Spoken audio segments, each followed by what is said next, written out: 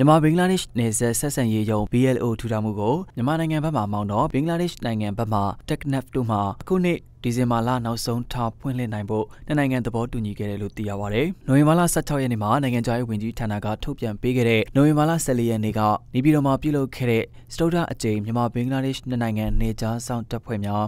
လုံခြုံရေးနဲ့တရားဥပဒေစိုးမိုးရေးပူးပေါင်းဆောင်ရွက်မှုအဆင့်အစည်းအဝေးပူးတွဲထုတ်ပြန်ချက်မှာဖော်ပြခဲ့တာဖြစ်ပါတယ်။အဲ့ဒီအစည်းအဝေးကိုတော့ဘင်္ဂလားဒေ့ရှ်ပြည်သူ့သမ္မတနိုင်ငံနေကြားဆောင်တပ်ဖွဲ့ညွှန်ကြားရေးမှူးချုပ်ဦးဆောင်တဲ့ကိုယ်စားလှယ်အဖွဲ့တက်ရောက်ခဲ့ပြီးမြန်မာနိုင်ငံဘက်ကတော့မြန်မာနိုင်ငံရဲတပ်ဖွဲ့ရဲဦးစီးအရာရှိချုပ်ရဲမှူးချုပ်မျိုးဆွေဝင်းဦးဆောင်ပြီးနိုင်ငံခြားရေးဝန်ကြီးဌာနပြည်ထောင်ဝန်ကြီးဌာနကာကွယ်ရေးဝန်ကြီးဌာနအလုပ်သမားလူဝင်မှုကြီးကြပ်ရေးနဲ့ပြည်သူ့အင်အားဝန်ကြီးဌာနတို့ကအစီအမြင့်အရာရှိကြီးတွေတက်ရောက်ခဲ့ကြတယ်လို့သိရပါတယ်။အစည်းအဝေးပူးတွဲသတင်းထုတ်ပြန်ချက်မှာတော့နေဆက်ဆံရေးရုံးကိစ္စအပြင်နိုင်ငံနေကြားဆောင်တပ်ဖွဲ့အနေနဲ့လူကုန်ကူးမှုနဲ့ကုန်ပစ္စည်းများတရားမဝင်ကူးသန်းရောင်းဝယ်မှုတွေကိုတားဆီးရေးသတင်းအချက်လက်ဖလှယ်ရမှာဖြစ်ပြီးအဲဒီလိုချိန်ချောက်မှုအန္တရာယ်တွေကိုဟန့်တားဖို့နေဆက်ဒေသမှာချစ်ကြည်ရင်းနှီးစွာပူးပေါင်းဆောင်ရွက်သွားဖို့တွေပါဝင်ပါတယ်။ဒါအပြင်နိုင်ငံနေကြားဆောင်တပ်ဖွဲ့အနေနဲ့စိတ်ကြယူသူစီပြတဲဆောင်ရောင်းဝယ်မှုကိုတိုက်ဖြတ်ရေးအတွက်ပူးပေါင်းဆောင်ရွက်သွားဖို့နဲ့သတင်းအချက်လက်ဖလှယ်ဖို့သဘောတူညီခဲ့ကြတယ်လို့လည်းပူးရဲထုတ်ပြန်ချက်မှာဖော်ပြပါရှိပါတယ်။အစည်းအဝေးအပြီးမှာလည်းမြန်မာနိုင်ငံဘက်က